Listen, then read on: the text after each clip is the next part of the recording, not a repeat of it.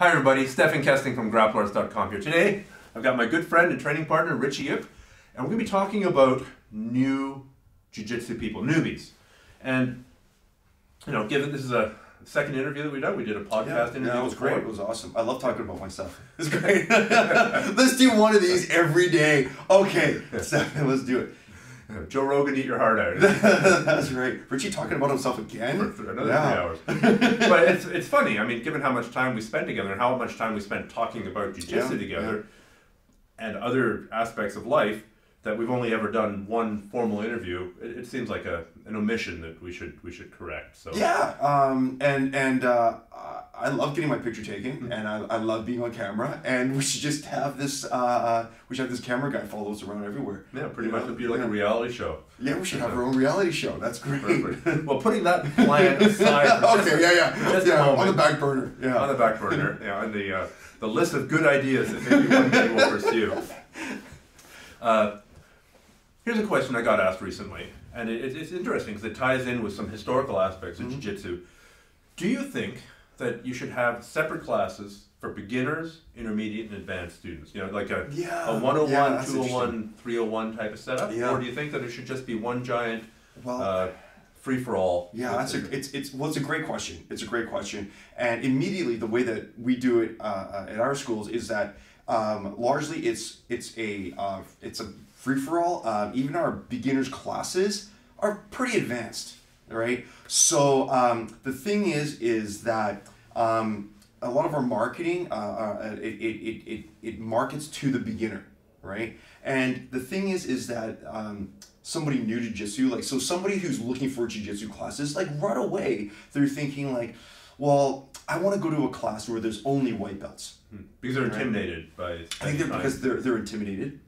They're worried about being just like a walking heavy bag, right? For somebody who's much heavier, much stronger, much more technical. They don't want to be. Which happens at a lot of schools. Oh, certainly, absolutely, which is a real fear, I think, Stephan. It's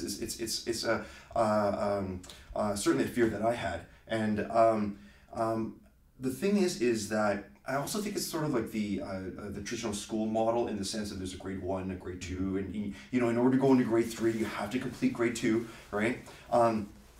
In jiu-jitsu, I think first off, if you go and you check out a school, in my belief, what you want to do is you want to see that the school has not only white belts, but that they have brown belts or purple belts, and that there's people who are tiny, and then they have big people, and they have skinny people, and people of all sizes, right? And I think that demonstrates clearly a very strong and rich and healthy school environment. Because imagine if you walked into a school, Stephan, and there was just white belts, and the instructor has been teaching martial arts for 10 years, and they've been in this location for 10 years. Forget the 7-year itch, it's a 7-month. Yeah, oh, exactly. 7 months people pulling the ripcord. Oh, for sure, absolutely, because it's just a revolving door of students. Or if you walk into a school and it's all higher belts, right? Well, then what happens, right? Then it becomes all the newbies just become like just rag dolls, right? Just walking heavy bags for all the senior students, right? And I think it's really, really problematic, and to really show a sense of richness and a community, because you're really, when you're joining a school, Stephan, you're joining a community, right? Like you really want to feel it, you want to see it, you want to showcase it, right? And I think a lot of newbies are expecting like only a white belt class. Now, I can argue that that's a good thing. I can also argue that's a good thing, but I think there's a lot of benefits from training in a very diverse community, right? And one of the key features is that I think that for me, one of the keystone experiences for me when I was just starting jiu-jitsu was training with somebody who was much smaller than me, and they were able to go and tap me out at will. Your ass. Yeah, oh, totally. Even though it didn't make sense. It was like they were defying the laws of physics, right? Like I'm I'm younger than you, I'm taller than you, I'm more, like I should be able to. Well, almost everyone is less muscular than you. So. Thank you. Yes, absolutely. There's full size photos available in the link. No, I'm just, 5x10. Yeah. I got a stack of these things. Can't get rid of them. Anyways, so there was this. It just defied it was as if I saw a human being levitate. Like it just blew my mind, and I think that's an important experience. I think that's an experience that everybody should go through right away. Right, when as soon as they can, go into a group class, train, feel comfortable, befriend a smaller, higher belt, and then have them kick your ass. And I think it's a great experience because right away it is just like, okay, now this is jiu-jitsu. They're experiencing jiu-jitsu. Because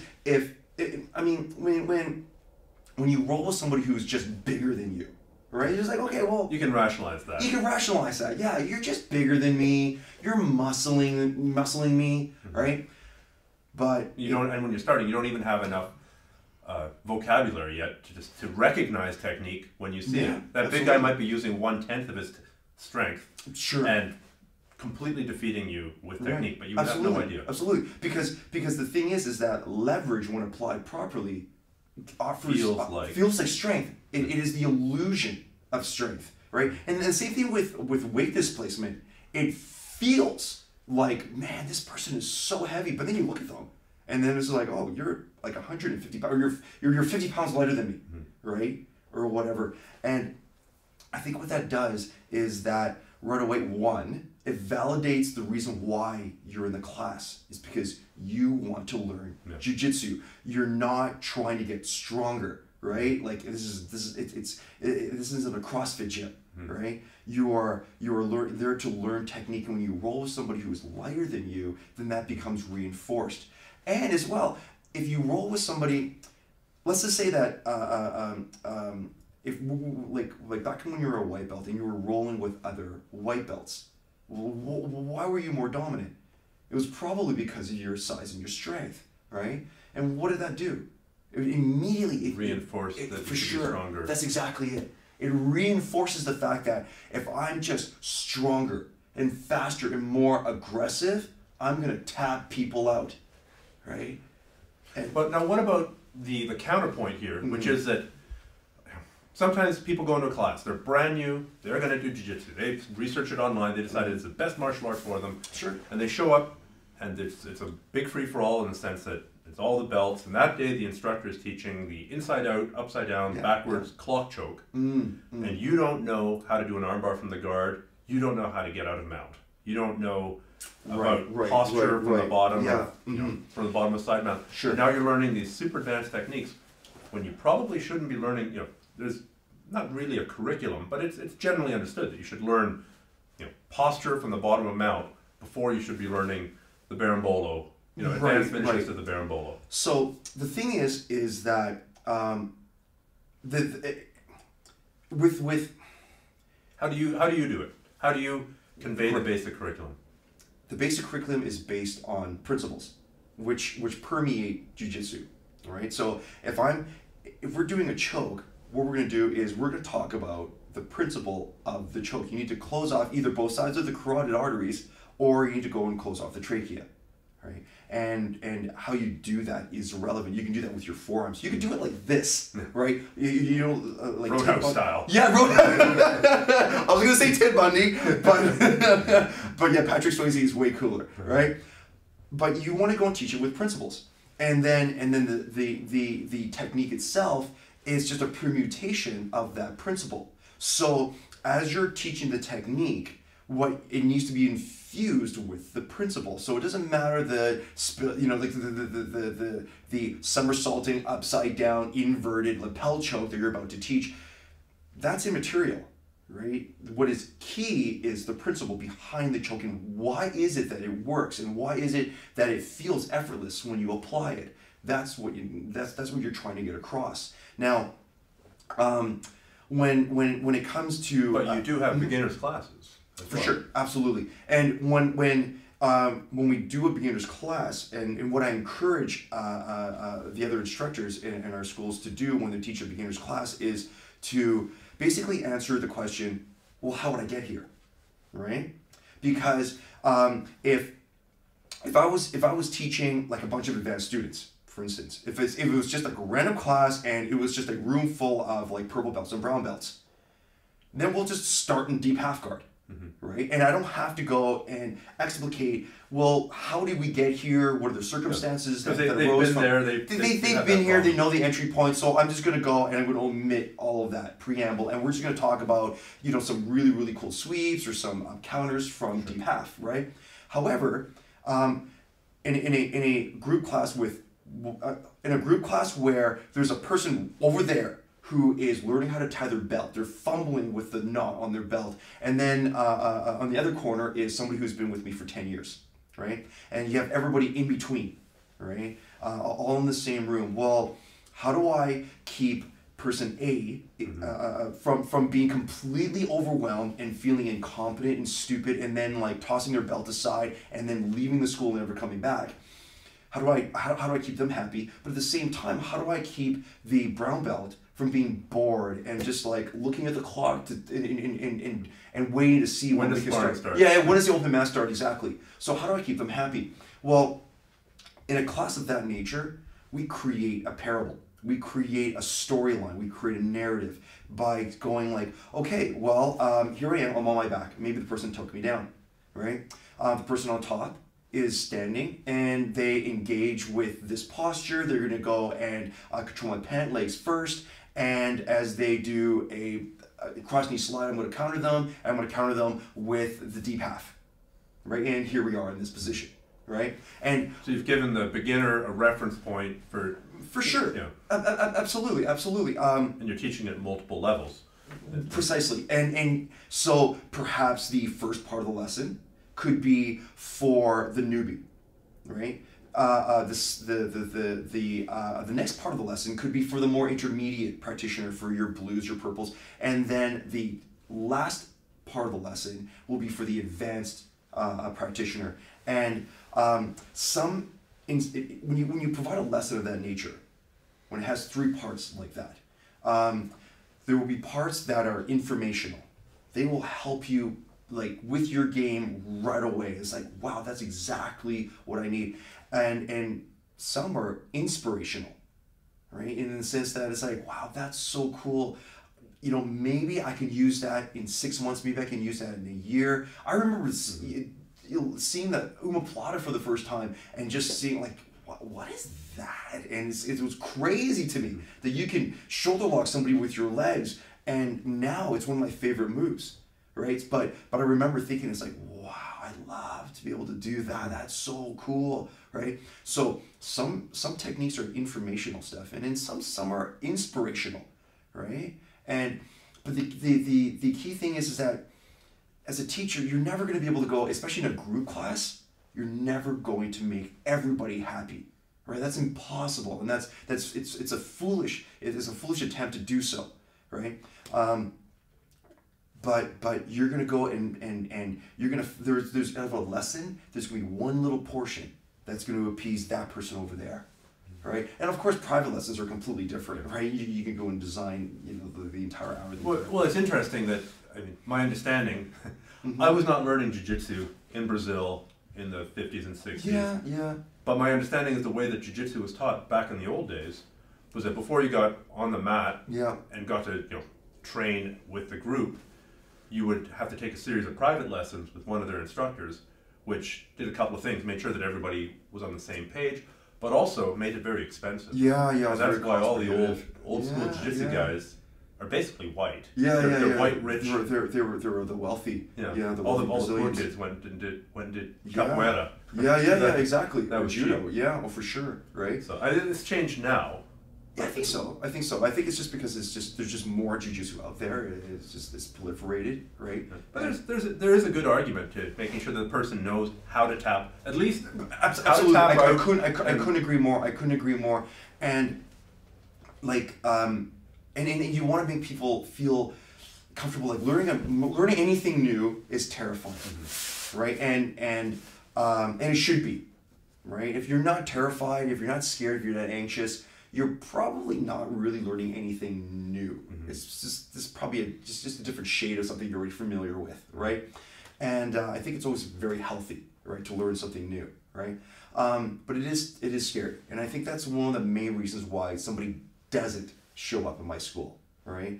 I mean, we do a free private, and the main reason is to make sure that the person feels comfortable, right? It's just them and another instructor, but as well, right? I think it's critical that they know what tapping out is. They know certain terms like the guard and you know like mount, right? With the back. Well, we've been immersed in it. We assume that everybody knows, and so many newbies do know because they've all been watching the UFC, but UFC, not all of them. Exactly. Oh, for sure. There are still people out there who've never watched MMA, have no idea what tapping out is. Exactly. And you know what? It's so crazy because, yeah, exactly. You and I are immersed in it. We talk about, we do jiu-jitsu every single day. We talk about jiu-jitsu all the time. And, you know, when you're so immersed in it, right, it is just like you're almost shocked when somebody is like, what? You don't know what, you know, reverse del Hiva is? How, you know, who are you? And what country are you from?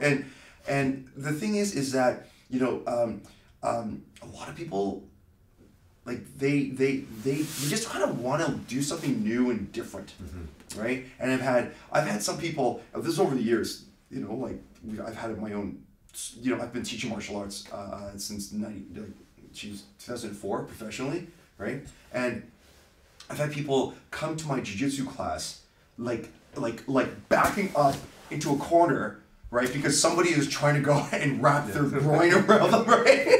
And it's because they were like, no, I want to punch and they wanted to do the kickboxing class. They just didn't know that that kicking and punching meant the kickboxing class. They just didn't know. They thought, oh, jiu-jitsu, great, let's do that. And they didn't realize that there's going to be people lying on top of them, right? So yeah, you know, like after a few of those incidences, you sort of understand that not everybody knows exactly what jiu-jitsu is, right? And people find out things like, oh my God, I'm claustrophobic. Sure. You know, that's actually, I've received a lot of questions on Grapple Arts about claustrophobia, and there's an article that I ended up co-writing because I don't suffer from claustrophobia. I'm pretty comfortable in closed spaces, but it's, you know, after I started talking about it, I realized that quite a few jiu-jitsu people have managed to overcome it. Yeah. I know some pro fighters, like pro MMA fighters, who had severe claustrophobia issues and that have managed to mostly overcome it. And I mean, it gives special impetus to their escapes from bottom, which is probably a good thing in an MMA context. Absolutely. But you know, they come to class and like, oh my God, you know, we're in this range here that we've never ever been at. For sure. And that, oh my God, that feeling, that moment where people are in a panic, everybody goes through it. Everybody, and then, no, in different, like it could be triggered by claustrophobia. Yeah, or it could be triggered by being dominated by somebody. Exactly. Somebody is just manhandling them. They just can't deal with it, right? They're losing, or they're applying all of their strength, and their strength is being nullified. There's just this anxiety, right? That occurs. It occurs. In jiu-jitsu, it occurs in boxing. You know, a lot of my students, when they first start sparring for the first time, instead of doing just pads, right? Anything where there's this big ego check. Sure, absolutely. There's that anxiety. There's that moment of panic, and it's a rite of passage to embrace it, and then to I was going to say overcome it, but even to this day, right? I still fall into moments of panic. So what does that mean? It means that I've just been able to manage it better, right? That's it. I still experience it, right? What's that famous quote about the difference between a hero and a coward is the coward feels fear and the hero also feels fear, but manages to keep on going when he's afraid. Oh, exactly. And the whole idea of dealing with that anxiety, that fear, that sense of panic, I think that's when it comes to martial arts, you know, people talk about, especially some of the books that I read when I was younger, and perhaps you probably read as well. They talked a lot about spirituality and martial arts.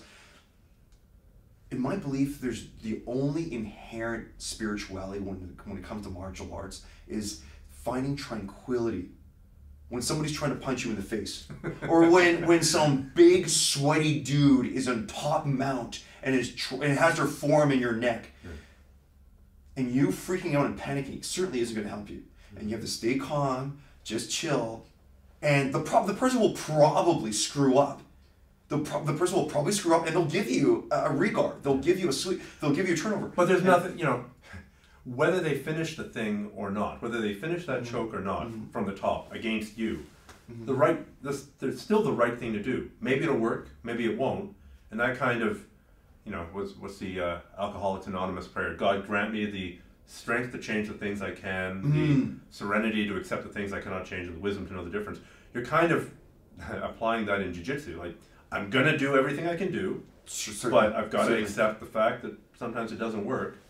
And it's funny with this whole spiritual element, because we all drank the Kool-Aid growing up. Like, oh, he's a 10th, you know, he's 11th degree Shaolin Grandmaster. Oh, for sure. Therefore, he's got to be a moral person. Therefore, he's got to be somebody who's should be allowed near children. Therefore, he's got to be somebody who is a natural leader and has wisdom to impart. Yeah. And even if the martial arts skill is there, let's take for a moment, let's accept for a moment the premise that he actually does have skill to impart, because a lot of these 11th degree grandmasters, actually it's all smoke and mirrors and they don't actually have any skills. But let's assume that for a moment that we have martial arts skills in the house. Right.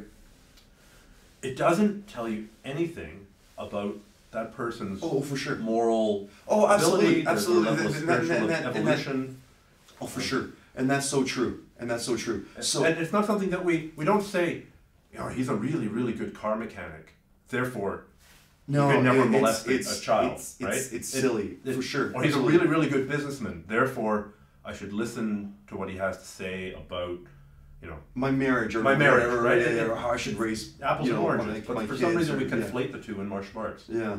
No, it is really bizarre, but it's amazing that I've always thought of myself as a rather critical thinker and whatnot, but how especially when I was younger, I certainly revered my martial arts instructors, and I remember, I'm not going to mention his name, but it's kind of a funny story. I remember just one of my martial arts instructors that I love this guy. I thought he was amazing, and just like one of the smartest people I ever met in my life, and just an amazing martial artist. And I remember us becoming like pretty good friends and whatnot, and we were just walking down the street and we were just chatting, and he farted like hard, and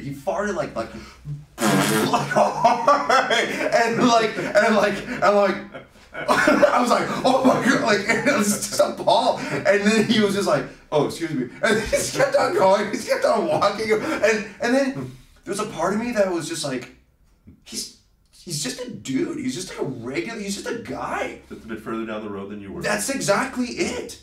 In martial arts, that's it. Like, he's not cut from a different cloth, and how in how important that is, right? Like, it is, and like for me, like when I'm with my students and whatnot, I talk about my failures as well. I talk about how, like, I remember I said this a couple of different times in a couple of different ways in my group classes, where maybe like sometimes when I'm closing up the lesson and whatnot, I'll say something like, I've tapped more than anybody else in this room, like more than any of you can possibly imagine. And that's the reason why I'm sitting in the center of the room talking, right? It's about the process, because you see people who... But that comes from a position of emotional strength on your part, because you're mature enough to not be threatened. There's no myth to maintain that Ritchie Yip is never ever tapped. Of course, this is silly, right? But that is a myth that a lot of these 11th degree grandmasters... Oh sure, right. One of my favorite stories, and I've told it before, is I was on a trip once by bus, and there was an hour layover or a 2-hour layover in a city. So I went for a walk, and there was a big kickboxing school pretty close to the bus station. I'll go visit, and I go down the stairs, and there are all these signs, you know, like, the man who conquers himself can conquer the universe, or the essence of martial arts is self-discipline, and self-discipline is the essence of progress, or all these inspirational things, things that should be on a poster with, you know, the sun coming through the clouds. And there's the owner of the school on the phone behind the desk going, "What do you mean? The effing t-shirts aren't effing ready today. You're a complete a-hole. I can't effing believe you're ruining my life." He's losing it, completely, absolutely losing it. That's awesome. That's awesome. So, like, all the propaganda on the walls there to convince parents to let this man be in charge of their children, which is essentially what we're talking about. I'm sure he made his bread and butter. His bread and butter was teaching kids. I mean, there's quite a few martial arts instructors who shouldn't be allowed within 100 yards of a child. Absolutely. Leave alone for sure. Teach them how to be men, or teach them how to be adults. Oh, for sure. And this, you know, like it's really easy just to go and get some pictures or get some posters, frame them up, hang them all. That's really easy to do, right? Develop some proficiency with Photoshop. Yeah. Me getting my black belt from Barack Obama or something, you know, like something absurd. But you know, Genghis Khan. Genghis Khan.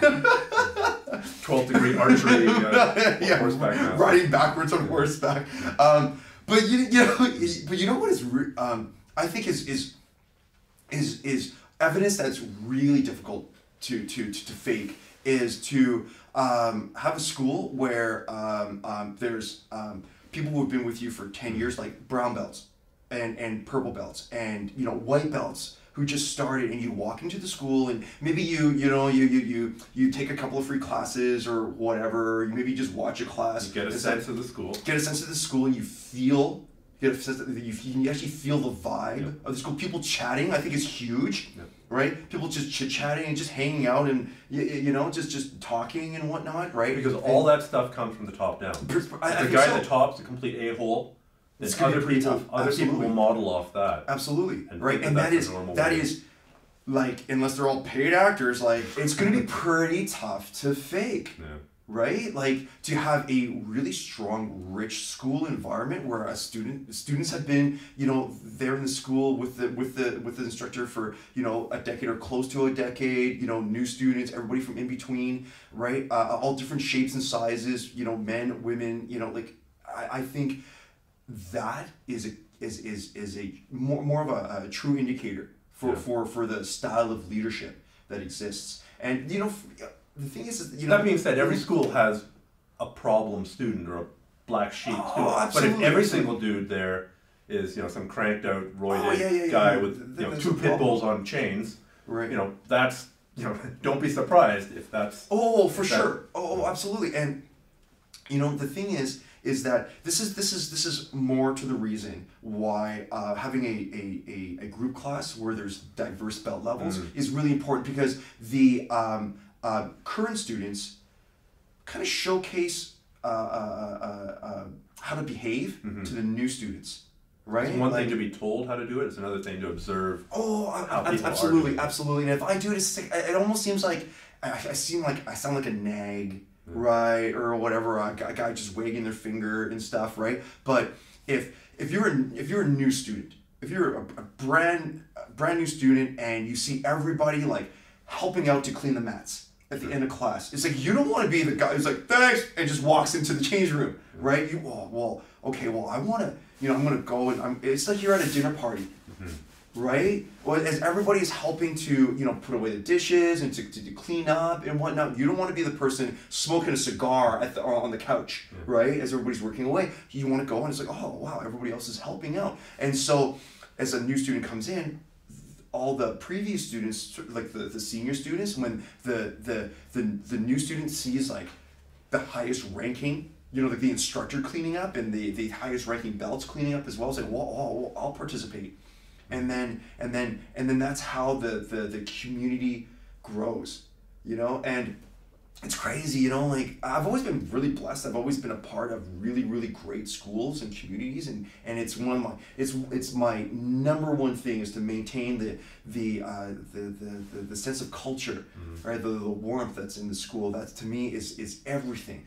And It's amazing how many instructors are willing to put up with the problem guy. You know, the guy who cranks beginners, the guy who opens his gi up and presses his sweaty chest hair filled man boob into somebody's face, because he's paying his dues, so he's got the obvious criminal. Anyone want to buy for sure. That's a leadership problem. Like that comes down to the head instructor, right? So, but it's a false. My point is, it's a false math that they're doing. They're saying, well, I can't lose this one person paying dues. That one person paying dues is costing you 5, 6, 10, 20 students who goes, this is jiu-jitsu? Screw this. Yeah. I got ringworm 4 times in a week. Yeah, precisely. Yeah. Right. I'm out of here. Yeah, I know, and it's short-sightedness on the part of the school owner. There's no question, but it takes a lot of leadership. It takes skill. I mean, those talks are never fun, right? When you have a student with an attitudinal problem or whatever, those talks are never fun. But you have to do it because, ultimately, human beings, we will all judge other people. Right? It's an inherent trait that we all have. We all judge people. And I know that my students will judge me. And if I don't do something about it, that means I'm condoning it. Right? If I'm just like, I see it and I don't do anything about it, that means I'm condoning it. Right? And not that I make a big show, right? Where I line the students up. And I would never do that in a million years. But I'll just go and, very quietly just pull the person aside and just have a little, quick little chat about their behavior and whatever. And, if they choose to change, great. And if they don't, they can leave the school and that's totally fine or whatever, right? But I'm making an effort nonetheless, right? I'm making an effort. And it's a key thing. And it's the invisible hand guiding the culture of the school. In that sense, dealing with the problems, and the visible hand. In that sense, but largely you can argue that the invisible hand is the exactly. It's sort of like the. So that's sort of like the. I don't know. I was going to say pressure, but like, we all want to fit in, right? We all want other people to like us. This is very tribal, right? We want to be a part of this community. We want to be part of this little tribe, right? That is our martial arts school, and we want the other students to like us and want to train with us, right? And I think it's a critical thing. But furthermore, when it comes to helping students, it's a part of me with like I'm skipping over my thoughts here, Stephan. When it comes to having a mixed and diverse group. Right? White belts training with higher belts.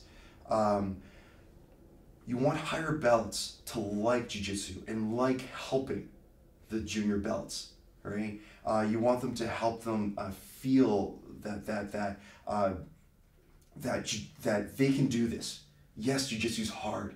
It gets really hard, right? Like the most basic technique, like what's a basic technique? Like guillotine choke, triangle choke. Has minimum, even if you were to do it dead raw, or close to dead, like sloppy, 3 moves, 3 components. Here's a sloppy guillotine, it has 3 components.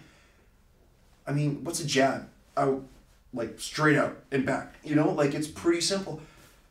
But jiu-jitsu is always going to be more complicated than striking. Yes. Right? And it's always daunting, and especially when you start. I wrote a blog article once called, I think another reason why jiu-jitsu or BJJ is better than boxing. Yeah, I love that.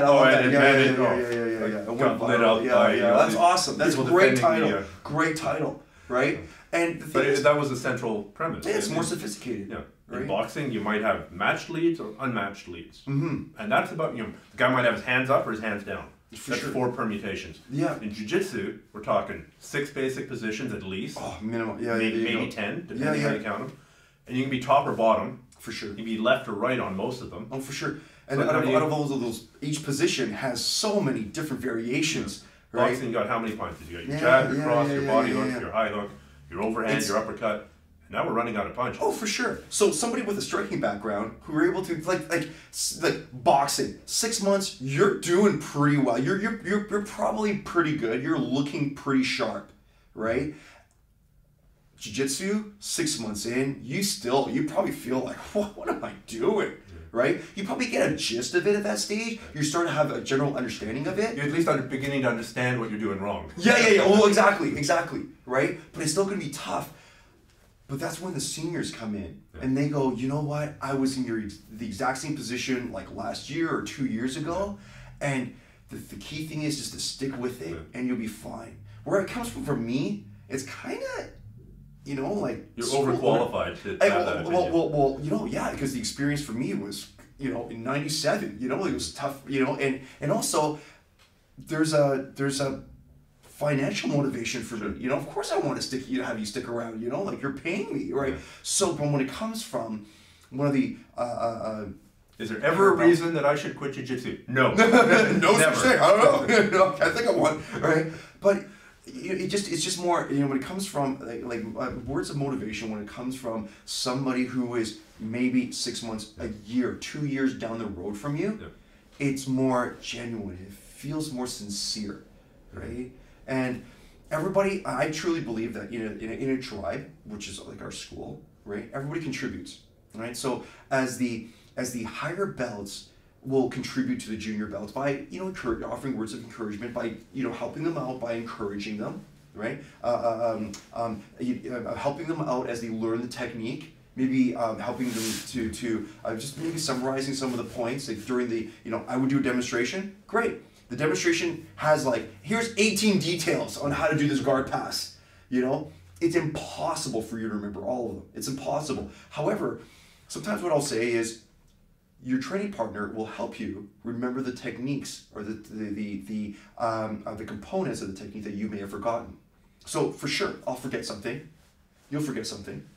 I'll remember a few things. You'll remember a few. Together, we'll remember it all.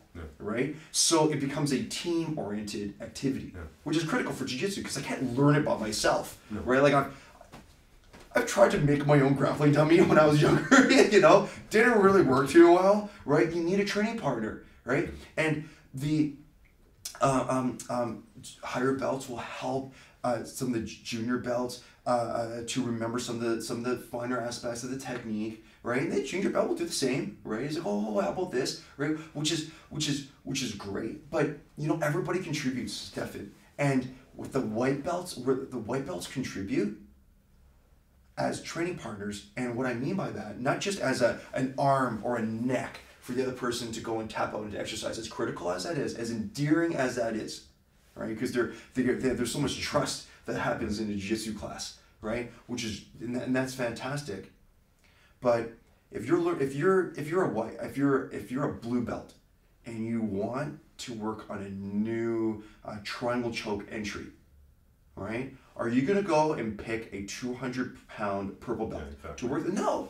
During rolling, it's just like, okay, I'm going to pick a smaller white belt to work this on. This brand new technique, try it on the lightest, whitest belt first, and then when you nail it on them, then you start moving up the food chain. Absolutely, right? I do that. You do that. I do that all the time. Oh, for sure, absolutely. I do that when I'm working a new technique or a new setup or just a little subtlety. Because if I've got some great technique that I think I'm going to be able to pull on you, if I go try it on you for the first time that I've ever done it, I think this is worth elaborating on. Because if I've got some new technique that I think is the Ritchie Yip kryptonite, the Ritchie Yip, the silver bullet. Sure. If I go try it on you without having dialed it in on somebody else, you're going to see it coming a mile away because I'm going to be slow and clumsy and it's not going to be honed. Right. And it's probably not going to work. And I'm going to stupid technique. Right. You'll find it it'll be discouraging and you'll dismiss it and you'll never be able to build that aspect of your game. So I need to start dialing that in with the lightest, whitest belt. Absolutely. When I can nail that guy with it on a fairly regular basis, then I go a little bit heavier, a little bit more skilled. For sure. It's progressive. Yeah. For sure. There's no question. People screw that up all the time. That I know this. Because they're always fighting one particular. There's always one guy or two guys in class who they're. Oh, sure. It's like there's always somebody. It's so funny, but there's just it's just the style, hey, it's not so much that you can't quantify it. It's not so much like by it's like, I have a really hard time with super tall guys or super short guys. for me, I don't know what it is with you, for you, but like for me, it's just a person. It's just the way they move. It's just how their style of jiu-jitsu. And it doesn't even have to be their belt, right? I have blue belts that just like, man, I just have a terrible time. I don't know what. If they get their position, the one that they're good at, they're animals, right? And sometimes it's just how they do jiu-jitsu, right? And which is fantastic. And once again, that's what makes a rich training environment, right? It's all these diverse belts, all these diverse people. Even if, and I say this to my students all the time, and even if we found somebody who was the exact same height, weight, body composition, you know, like cultural background, like everything, right? Like they would move differently than me. They would do different. They would have idiosyncrasies that were their own, right? And this is the reason why we need to train with as many different people as possible. Right? Now, tell me what you think about this. Something that I've noticed is there's always that guy at the school, white belt or blue belt, and all he wants to ever do is train with the most advanced guys. So he's always going to fight the brown belts and black belts, and he's always I know what you mean. And I think it's actually a limiting thing because, yes, occasionally you should go against somebody who's much better than you, and yes, there's a reasons to go against people who are just starting out. Let's assume you're a high blue belt. Sure. But I like what Daniel Santos said, which is that most of the time, your fastest progress comes from people who are from training against people who are just a little bit better than you, or a little bit worse than you, so that you're being pushed. Of course, there are reasons to go outside that envelope. We're just talking about where should you spend, 60% of your training time. Yeah. So always, if you're always just hunting for like the blackest black belt in the room, and that's the only guy you ever want to fight, all you're really going to get good at is defense. Yeah, you're never going to learn to get your own. That's great. And similarly, if you're only ever going for white belts because maybe your ego can't handle not having your way, and so that you become the designated white belt. That's a problem crusher. too in a lot of schools too. But then only your offense ever gets developed. Yeah, and nobody ever puts you on your back. Certainly, nobody ever puts you on the bottom. And you end up getting like guys who are like, yeah, I'm a blue belt, but I'm a brown belt in defense. Well, good for you. Nobody's ever defensed their way to. Oh, exactly. Yeah, exactly. Oh, for sure. And it's I was in a street fight and they, pulled bottom side down. Oh, he couldn't tap me. Oh well. Good for you. Absolutely. And it's so silly because people go like, oh, self-defense. I'm great at defense. And like jiu-jitsu is great for that because you can't tap me out, right? It's self-defense. And it's like, well, yeah, it's such and it really should be self-offense. Yeah. Or self-counter offense. It's really what it should be, because you want to be more proactive, right? But absolutely, there are practitioners who are, they're just hunting for the colored belts, right? It's like, like the open masters. Can we roll? Especially, and their favorite target is the newly promoted purple belt, the newly promoted brown belt. They should give you a giant freaking bullseye to go on the back of your gi for the first 3 months when you get your promotion, because every lower belt has got you in this. Oh, for sure. Must have myself a brown belt.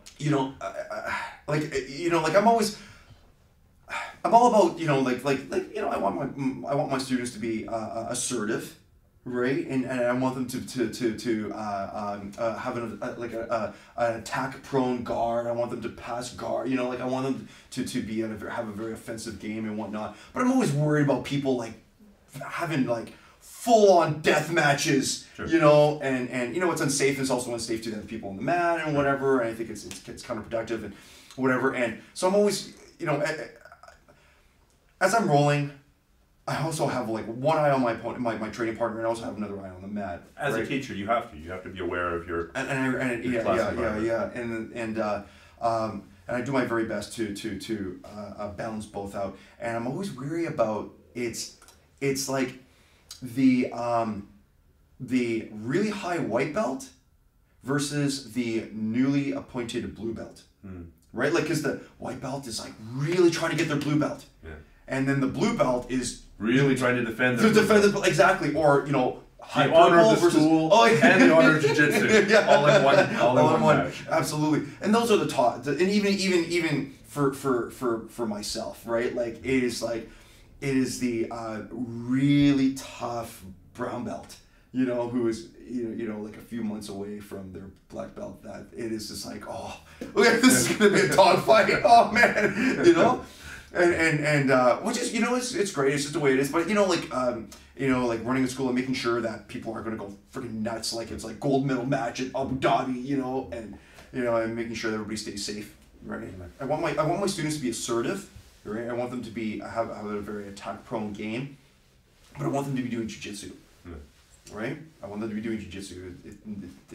It's not like, okay, let's see if we can pass guard by headbutting one another. Will this work? Oh no, how about this? So I always want to I try to be mindful of that kind of stuff, and we'll leave the eye gouging to John Jones and. Oh yeah.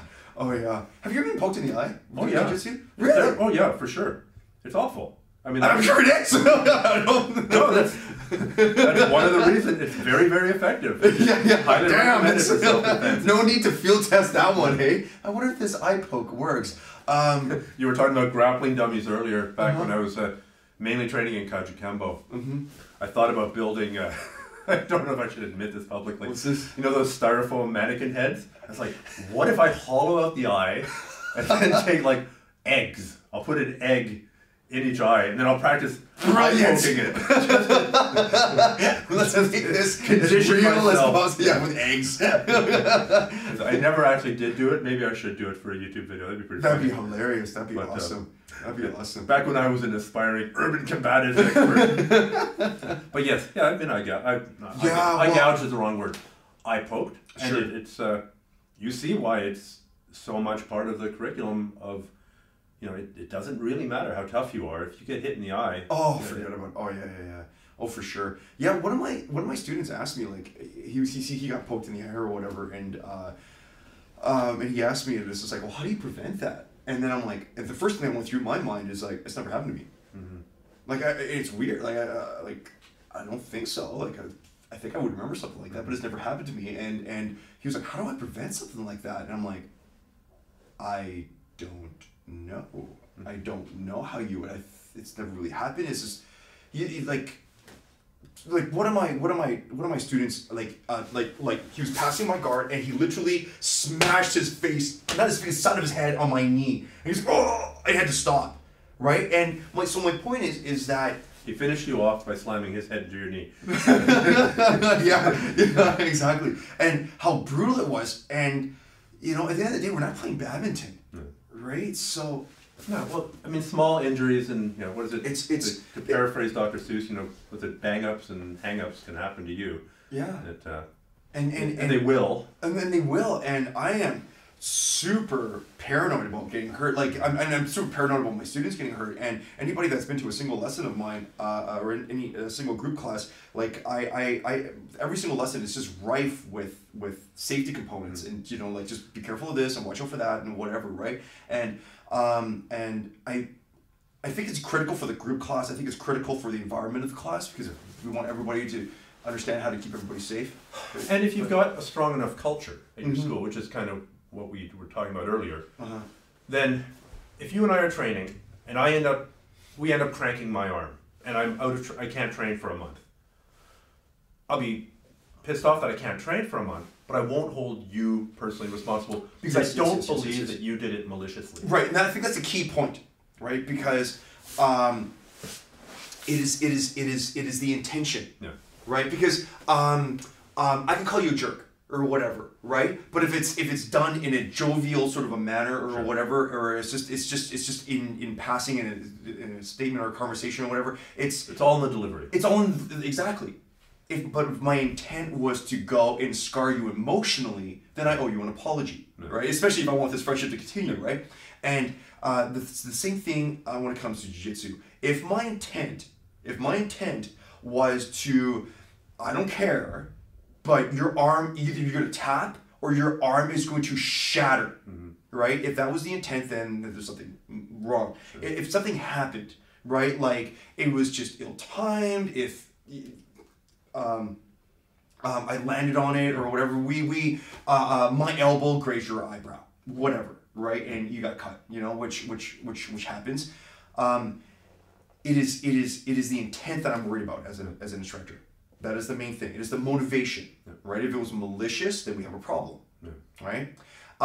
Furthermore, if an injury occurs, like, and you know, it's just the reflexive apology is going to happen, right? Hopefully, right? But it's like, oh, okay, I'm sorry. Well, but an apology has three components. First thing is like to actually say, I'm sorry. Like sincerely speak it, you know, state it to the person's eyes. I'm sorry. That's the first thing. Second thing is understand what had occurred, so that way you understand why the apology was necessary, right? It's just like, oh man, I'm sorry. It's just like I lost my balance, passing your guard. I don't know how that happened. Maybe my timing was a little bit off, or you know, I just you know. I didn't realize that your fingers were caught in my gi. Or yeah, exactly. So you know, like, say you're sorry. Understand the reason why you're saying you're sorry, and then make it right. And this is not just in jiu-jitsu, but it's like if I borrowed your car and I scratched the bumper, right? It is just like, I'm sorry, I scratched your car. I was drunk. I was drunk. That's right. I was high on cocaine. I hadn't slept in 3 days, you know, and I scratched your car. And then I'll make it right. I'll go and I'll make sure that the bumper is repaired and it'll be perfect. It'll be seamless. Now with an injury, there's just like, you know, your eyebrow is cut. I mean, but I can go and I can, okay, let's get the first aid kit. I can get you gauze. You know, I can go and, you know, call Ritchie over. I can get you ice if I, you know. Drive you to the hospital. I can drive you to the hospital, absolutely. I can call you a cab. I can follow up and see how you're doing the next day. You know, these things will go and make it so that way, one, our friendship continues, the fact that we can still train jiu-jitsu together, right? If that continues, because I value you as a training partner. And furthermore, what I'm concerned about is that if the next time we train, I don't want to make it so that way you smash out my eyebrow. Yeah, exactly. Right? And as a teacher, that's what I'm worried about. It's the escalation. Right? And I've seen it, you know, in other schools that I've trained in and whatnot, where things get a little like, you get me, I get you, and it just starts to escalate, or people get hurt, or it's just, you know, next time they train, it's like, oh, I'm going to get you. Right? And, you know, luckily, I've only been privy to schools that encourage that, because they think it's insane, man. Yeah. And I've heard of that. You know, like, I think the thing is that it's going to make them tougher. And ultimately, I'll have tougher students, and I'll have a better competition team. Is really what I think most of it comes down to. So it's ego on the part of the instructor. Yeah. Once again. Yeah. Possibly. And also attracting that kind of. I mean, some people do like to, you know, they like to bang. You see this in kickboxing all the time. Like, let's start light. Yeah. Let's go light. Yeah, the let's go light guy. Yeah. You know, I think jiu-jitsu is so difficult. And it really, really is, you know, like, and even though, like, the marketing that we do for the schools and stuff like this is, like, you know, beginner programs and, you know, learn, you know, jiu-jitsu in, you know, 6 weeks, you know, like 6-week beginner program or, you know, whatever. And that's true. But you can have an understanding of the principles. You can sort of like grasp them. You're not going to master them. You're not going to be able to go and exercise them within 6. You have a vocabulary, but right. You're not going absolutely to be crafting poetry just quite yet. Exactly. You have a vocabulary. Precisely. That's a great analogy, Stephan. And I think jiu-jitsu is so difficult, and it's such a long, hard road. You know, like with everything from injuries to, you know, it's just tough to learn. The volume of stuff that you need to learn. Oh, the volume of stuff that you need to learn, and how it is 100% inconvenient to go and train. You know, like even for me, right? Like I am all day. I'm surrounded. Literally, I'm surrounded by training partners. At any moment, I can go and go, hey, you want to train? Like I have my fellow students or my other instructors around me all day long, and it's still 100%. Like it takes up so much of my time and my energy to go and train. It's so inconvenient, and to notch off time for me to go and train, or for anybody to go and train, to go and like, no, I'm not going to go and I'm going to miss American Idol tonight. I'm going to, exactly, right? Instead of watching The Bachelorette, I'm going to go and train jiu-jitsu, right? That's tough. That it really, really is. And I think for me, one of the main reasons why I've just stuck to jiu-jitsu for so long is because I've had amazing training partners, right? Not only do I have amazing training partners like yourself, but also, I love my students. Like, I genuinely do. Like, I love, I think they're, like, I hang out with my students. We watch fights together. I genuinely love teaching, right? And I've discussed it. Like, I love teaching to a fault, right? Where I probably teach more than I should. I should probably focus more on the business end of managing and directing the schools and whatnot. But I love teaching, and I love the people that are in my classes, right? And when you love your training partners, you truly feel like you're a part of this amazing community. Then it'll help you adhere to jiu-jitsu, which is such a daunting activity, but it rewards you. It rewards you. Certainly for myself, I can speak from my experience how it's just the most over-delivering experience, almost the most over-delivering thing I've ever done, in the sense that it's given me not only an amazing hobby, but just giving me purpose, and nothing makes me feel more full and complete than teaching, right? And great friends, like yourself and whatnot, and a great business and a way of life. Well, I think we've come full circle now. We started talking about you, and then we started talking about beginners. Now we're back to you. Yeah, that's perfect. I don't think we can end it on a better note. That's perfect. If people want to track you down, how do they do it? Through the website is the best way. If you're in the Vancouver or Burnaby area, if you live in the Lower Mainland, infighting.ca, INFIGHTING, infighting.ca. That's the best way to check us out. And if they're not, they should still check out your YouTube channel. We got a lot of good stuff there. Oh, thank you so much. Yeah, Infighting MMA is our YouTube channel, and hundreds of videos, jiu-jitsu, gi, no gi, lots of kickboxing stuff as well. Right, so all of your MMA needs, check out our YouTube channel. Thanks, Stephan. Well, thank you very much for this chat today. Yeah, right on. Cool. We'll be back tomorrow with another installment of me. Right on. Awesome. Cool.